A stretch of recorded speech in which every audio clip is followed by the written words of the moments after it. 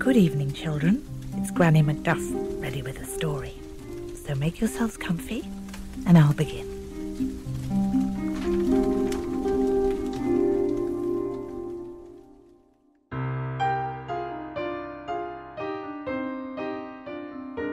There once was a man who had 3 sons.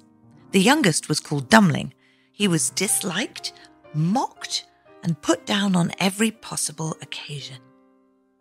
One day, the man's eldest son decided to go into the forest to cut wood, and before he left, his mother gave him a beautiful cake and a bottle of cider so that he may not be hungry or thirsty.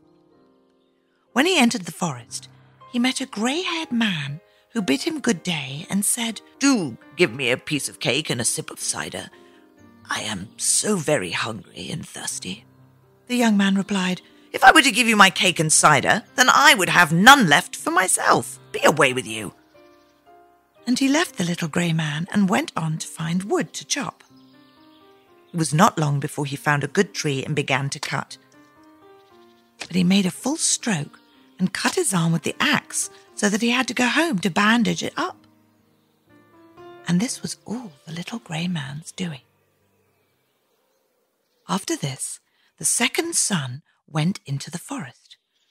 Just like the eldest, his mother gave him a sweet cake and some cider to take with him. When he entered the forest, the little grey man appeared and asked, just as before, for some cake and cider. The young man said, "What I give to you will be taken away from me. Be off with you." And he left the little grey man and went on to look for a tree. His punishment came quicker than his brother's, and as he took his first few strokes with the axe, he lost his balance and cut himself in the leg, so he had to limp home. Dummling said to his father, "Please, do let me go and chop wood." But his father shook his head and told him, "Your brothers had both hurt themselves doing it. Leave it be. You understand nothing about it." But Dummling decided he would set out and cut wood anyway. His mother gave him a cake made with water and baked in cinders and a bottle of sour ale. And when he came to the forest, just as had happened to his brothers, he was met by the little grey-haired man. He greeted Dummling and asked, "Do give me some of your cake and a sip of your ale, for I am so hungry and thirsty." Dummling replied, "I have only cinder cake and sour ale, but if that pleases you, let us sit and eat."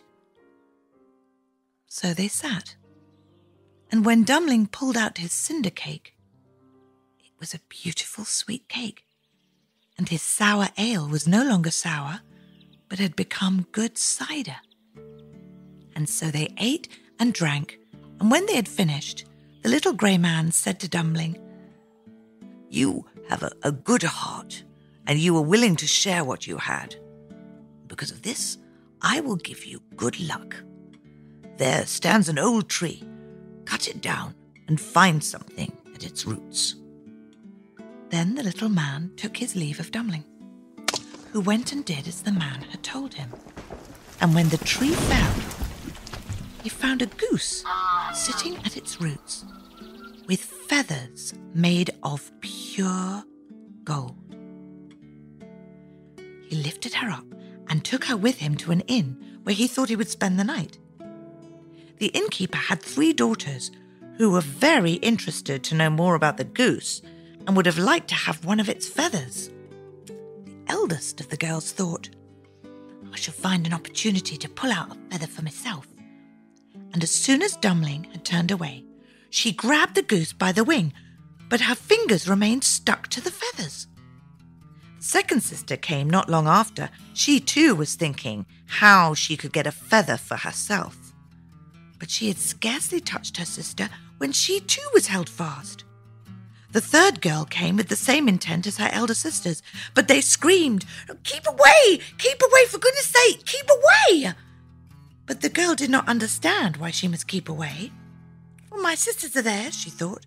"I may as well be there too." So she ran to them, and she stuck fast to her sister.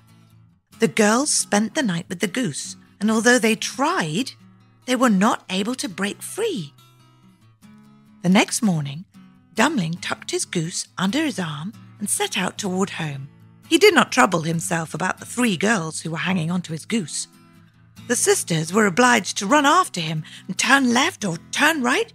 They had to follow Dumbling's every move.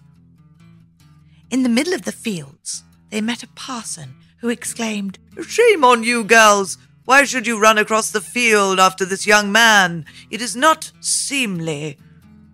At the same time he said this, the parson seized the youngest girl by the hand in order to pull her away, and in all but 1 second he was likewise stuck fast to her, and was himself obliged to run behind Dummling, his goose, and the sisters. Before long, the parson's steward spotted him running and shouted, good sir, where do you go so quickly? Do not forget, we have a christening today." And the steward grabbed the parson's shirt sleeve, and he too was held fast. While the 5 trotted behind Dummling and his goose, 2 farmers met them on the road.